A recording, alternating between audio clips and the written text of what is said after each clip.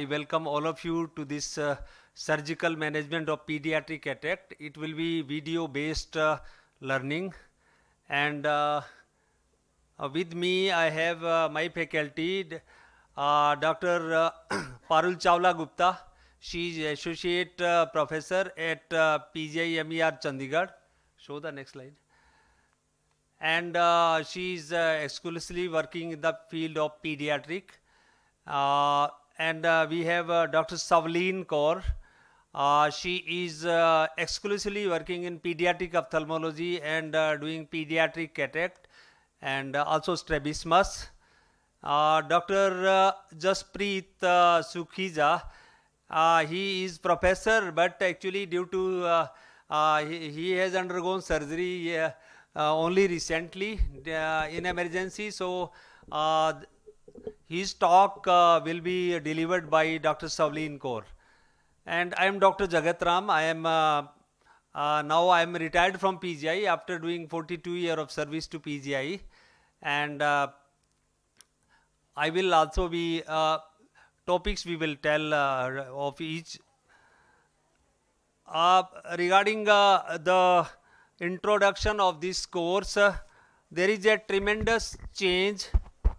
There is tremendous change for the last 42 years which I have witnessed in the field of pediatric cataract surgery, because while I joined PGI 42 years 4 months back, that point of time only people were doing needling and aspiration, and then came the technique of extracapsular cataract surgery and IOL implantation, and then this is followed by phaco aspiration and IOL implantation.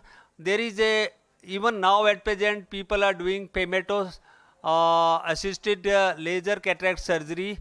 We will discuss in detail, but particularly in the surgical technique and IOL implantation, there is tremendous change, particularly in the IOL implantation.